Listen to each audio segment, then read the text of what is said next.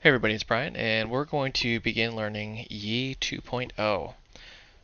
First off, Yii is a framework. It's a PHP framework, and if you Google frameworks, you will see that there are a bajillion frameworks out there. Why would you want a framework? Why wouldn't you just write your own code? I hear that from people all the time. I don't need a framework, I'll write my own code. Well, it's because you'll start writing code to talk to a database. Then you'll start writing code to present the information to the user. And then you'll start writing code to let the user modify the information. Essentially, what you're doing is building your own framework. You're reinventing the wheel. So it's just smarter to use a framework that already exists. It's already been tested, it's already been debugged, and it just works. The problem is there's billions of frameworks out there, and each one of them is different. Like Zen framework is really used on a more professional level. But I've heard good things about Laravel, if I'm saying that right, and CodeIgnite. Symfony I've heard is pretty good. I haven't heard much about those others. But I actually prefer Yii. I actually kind of went out and just, did like a 1 hour walkthrough on each framework, and Yii's the one that really stuck with me. Why? I don't know. It's just personal preference. Everybody's going to have their own preference, so Yii may not be for you. All right, so the typical web lifecycle. User makes a request, the request goes to a server goes to the database, which then, builds the web page and sends it back to the client. This is, Web Server 101. I'm just making sure everybody understands the life cycle. I'm making the assumption that everybody watching this video understands that whole process, and you know the foundations of PHP enough to make basic web pages, and you're really looking to move advanced or more advanced stuff. Yii is a model view controller framework. Now, what does that mean? It's an MVC pattern, which almost every popular website out there uses, and for good reason. It's very efficient. When the request comes in, the controller, as it is, controls the flow of data. The controller will take the request and analyze it and say, okay, well, I need information from, say, a database. So it grabs a model. Now, the model is not a database. It's a representation of the data. The data could be in a database, in an XML file, or just in memory. It just depends. So the controller will talk to the model or representation of the data and say, fetch me data, I need this. Or it'll create the data depending on what the request is. The model hands the information back to the controller, who says, now that I have data, I need to render a view. So it takes a template called a view and plugs the information from the model into the view. It takes that rendered view and sends it back to the client as the rendered response.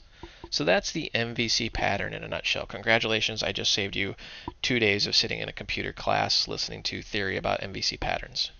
It's really just that simple. Request comes in, talks to the controller, who gets a representation of the data, bam, bam, right up to the user. It's that simple. So if you go to Yii framework, you'll see that it's fast, scalable, and professional. Yii stands for an acronym of yes, it is. Is it fast? Yes, it is. Is it secure? Yes, it is. Well, you get the point. There's a little caveat you should understand right off the bat is there's 2 distinct versions of Yii. If you go to downloads, you'll see Yii 2.0 and Yii 1.1. Don't be fooled into thinking that 2.0 is just an upgrade from 1.1. They are 2 totally different frameworks. They worked on Yii and they got to 1.1 and they said, guys, this really isn't what we wanted it to be. It doesn't really follow the Yii vision, if you will. So they said, all right, we're going to leave 1.1 up for legacy, in case you've got a website out there and you need the code base. But we're going to scrap everything and start over. So Yii 2.0 is a complete rewrite of the Yii framework. Whew. Yeah, that's a lot to digest, especially if you're like me and you spent a lot of time learning Yii 1.1.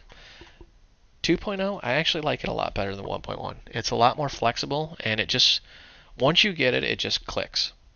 Now, to install 2.0, it's a little tricky. You got to use something called Composer. I don't say you got to. You can actually download the tar GZ and then install it yourself, but it's such a pain. I wouldn't recommend it at all. So we'll use something called Composer, and I had no idea what Composer was until I actually went to install Yii, and I had to read up on it. And if you have no idea what it is, we'll actually talk about it. You can just click here, and there's the directions on how to install Composer. I'm not going to get into how to install Composer because, well, it's a little bit beyond the scope and it's just dirt simple. Basically on Linux, I had to install curl, and then I just ran that command. and then you just follow the directions and it just runs. You'll know when it's installed because you can go to a command line and type composer, and you get the composer command line.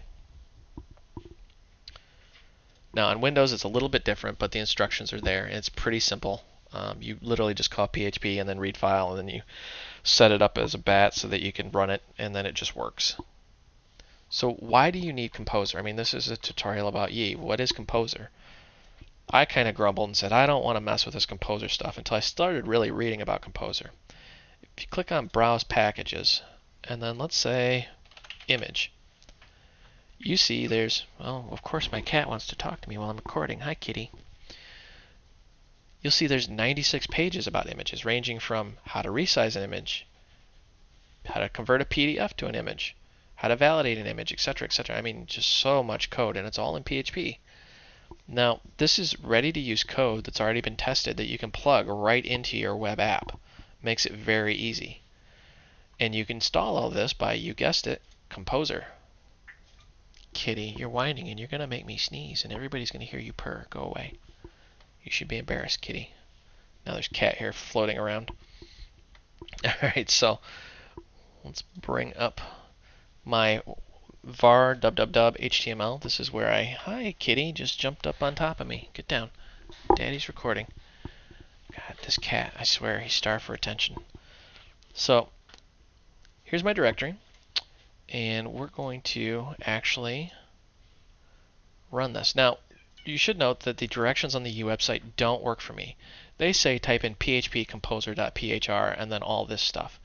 If I do that, I get an error message. But if I just type composer and then the command, it works fine. So just know that your method may or may not work the way mine does.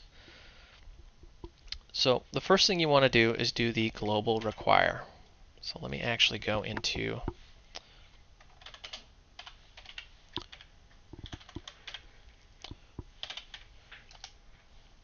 make sure I actually did that right. Yep. I cannot type. And you'll see how Composer will sit there and, churn away in the background and make sure that all the dependencies are updated. And maybe I shouldn't have done that, but we'll let it run. There we go. Nothing to install or update because I've already done it. Now, if you skip that step and you just jump ahead and make a website, your website's not going to work. You need to have that. That's a prerequisite for Yii. Now, you should note there's two installations here, one for basic and one for advanced. Basic is, well, you guessed it, basic. This is your website, this is your store's website, this is your own little search engine, And when I say basic, you can actually build some pretty advanced websites with this thing. Now, if you go with advanced, well, it's exactly what it sounds like. It's advanced. This would be like your Amazon.com or your Walmart.com. These are massive websites that will have front ends and back ends and multiple teams working on them. We're going to cover primarily the basic site because, well, we're at the basic level in this tutorial series. So we're going to grab this.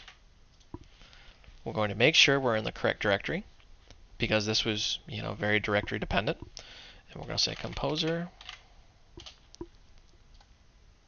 paste, and it's going to churn away. And in the background, what it's doing right now is it's installing Yii via Composer, and it's installing all the prerequisites and doing what it needs to do in the background here. Let me actually move this over so we can see. And hopefully this doesn't take too long, or I'll just pause the video. So while that's churning away, let's see, yeah, it's actually created the basic folder. Now this is different in the sense that Yii 1.1 will create what's called a Yii root, and then you have your website off to the side, where Yii 2.0 will create a folder and put everything in the folder. Oh, okay, good, it's done. You see how it's done its change mode, etc., etc., so we're done here. Now, the basic structure of a Yii website, this is essentially what it looks like, and I'm going to bring it up in NetBeans. Whoopsie, I've got some code up here. Let me close that. This is like my third take at this video because things just keep going horribly wrong, like the cat interrupting me, like the little monster that he is. Alright, so this is our basic website. Now I'm using NetBeans, but you can use pretty much any editor. This is the folder structure of a Yii2 website. You see how you've got assets, commands, etc., etc. We're just going to drill through some of these. Assets, well, you really won't need to mess with this too much. This uses what's called a bootstrap, which tells you where it needs to go and what it needs to look for. Commands, these would be like your cron jobs. If you don't know what that is, it's basically like a command you make the web server run in the background. Like if you want to make a command that goes through the database and gets rid of all users' accounts who haven't registered after 30 days, that's what it would be. Config, this is kind of the first thing we're going to mess with in future tutorials. This is the configuration. So like DB, that's your database configuration. We'll have to actually set up a database and get it talking with Yii. Params, these are parameters. Like you see, there's an admin and email. And web, this is your basic parameters for your website. Like you've got your cookie validator, your cache, and you notice how just about everything's an array. If you don't know arrays, you're going to have to stop this video, go find an array tutorial. I have one out on my site, and learn arrays, breathe arrays, live arrays, because everything you need is pretty much an array. And once you start working with it, you'll understand how much easier it is. Now, controllers. See how we already have a pre-generated controller called site controller? The controller is, you guessed it, where the request actually goes. And we'll talk about all this in depth when we get to the controller tutorial.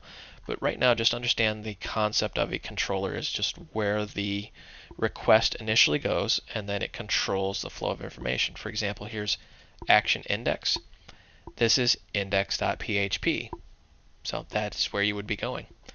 It's not entirely accurate. I'll explain more in a future tutorial, but just for concept, that's what it is.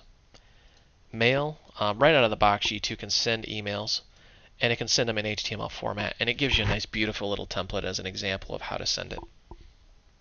Models. Remember, a model is the representation of the data. We've got a few models in here right now. A contact form, because the website has a contact page, which we'll display in a future tutorial.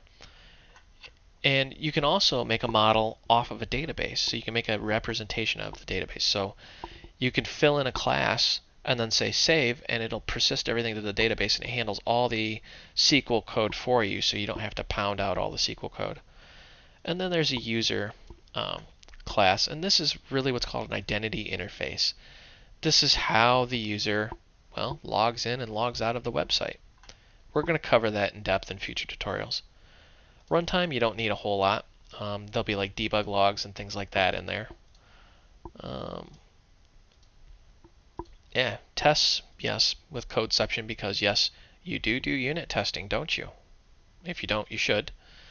Vendors, this is where Composer really shines. This is why you need Composer, because, well, as you saw, Yii was actually installed via Composer.